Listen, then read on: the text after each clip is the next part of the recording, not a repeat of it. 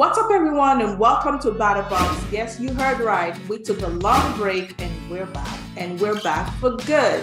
Here are your trending topics. Congratulations to Fina for winning the Big Brother Nigeria Level Up season. Woo, she won all that money. Fina won. It was an exciting moment for everyone, including the housemates and everyone who voted for her.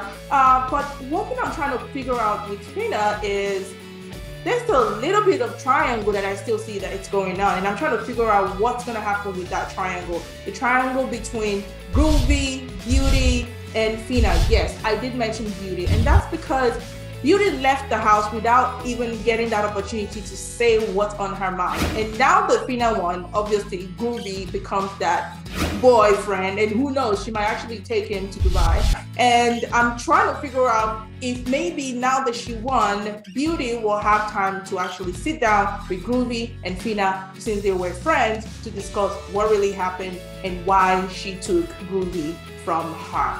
And during the presentation of the gift, I was wondering what happened to Shegs and Bella. We saw in the house, people were not happy with the way Shegs was actually, talking to Bella. Ebuka himself even asked, what happened?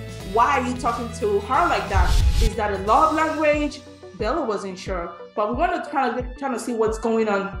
But what we're trying to figure out now is what's going on between Bella and Shegs. Now that the family members are involved now, would they let Bella continue having fun? I said fun because obviously they were having fun. Do we get to see what's going to happen? Would they let them continue their relationship outside of the house? How was your Independence Day? Independence Day over the past weekend happened. And basically, we wanted to just kind of make sure a lot of people were out there having fun. And so many things happened at the same time. And we have the people from Obedient, the people from Imoloko. It was just a whole bunch of things going on here and there.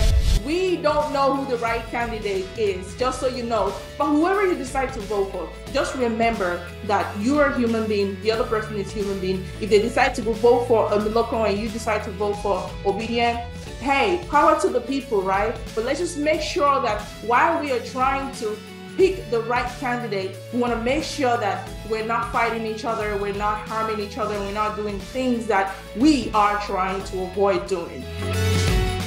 The next topic that we are discussing today is about our Tontoh Dikeh. She actually posted online asking people for prayer. She said, I don't ask for nothing at all, not ashamed to say, I need you all. If you got a minute, say a quiet prayer for me, my heart so heavy, thanks, love you all. Whatever it is that you're going through, Tontoh Dikeh, we don't know, but you have actually cried to us, and we'll try as much as possible to make sure that we rally around you. So if you know her, if you don't know her, go to her page, send her some, words of support, words of that can encourage her, so that way, whatever she's going through, hopefully she gets out of it. And the last hot topic for today is Leke Adeboye kissing his wife in public.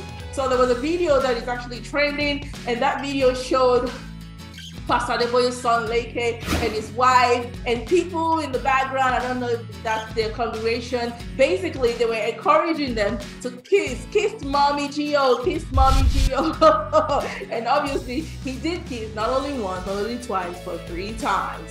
All right, that's all we have for you. Until next time, see you.